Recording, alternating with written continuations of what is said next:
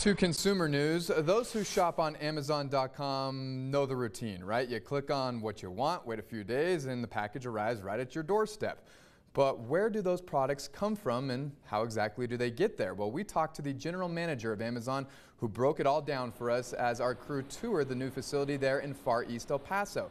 He says some products are shipped from other Amazon facilities and shops in their network. They process the inventory and store it into robotic bins that get them ready for customer availability.